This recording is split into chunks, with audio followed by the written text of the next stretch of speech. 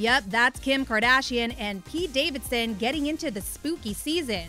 I think Halloween is a total excuse just to stand out. And ET has new details about their Halloween hangout. Here's what we know. It's a different experience for sure. Kim and Pete were joined by Kourtney Kardashian, fiancé Travis Barker, and more friends on a night out at Knott's Scary Farm.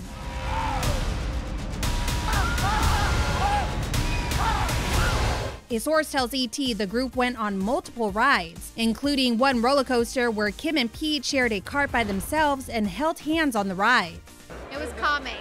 But was there attraction on this attraction? Maybe not. The source tells ET, quote, Kim and Pete have fun together. Pete is a friend of Travis's, so it's a good time when they all get together.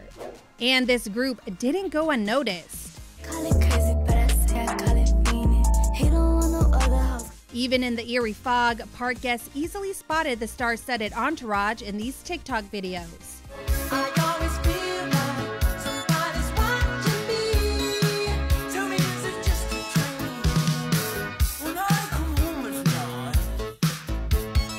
night. Back to Kim and Pete, we have to bump up this moment from just a couple weeks ago. I'm just a little concerned that physically, I can't handle you.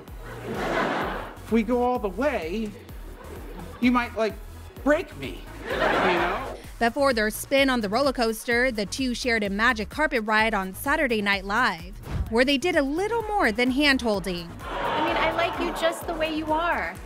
Now, are you gonna kiss me or not? I sure am, Jasmine.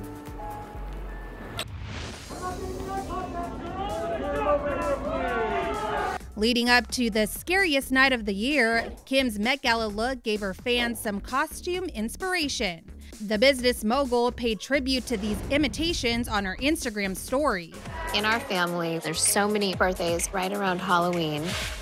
Kim, Caitlin, Kendall, my mom, and then Corey and Dream are on the same day. So we have a lot of reasons to dress up, have fun. You can just be someone different. You can do whatever you want and just have fun with it. The Kardashians have always been about Halloween, and Kim even shared a memory with ET that was both trick and treat. My birthday's near Halloween, so I'd always have my birthday / Halloween party together. And I would have this big jar of like gummy worms, and you'd have to guess how many were in, and then you get the whole jar, and they were my favorite. So I would always tell my best friend how many were in there, because I knew the number, and I'd be like, I'll split it with you if I tell you what it is, and guess the closest. And she always would. No one ever caught on.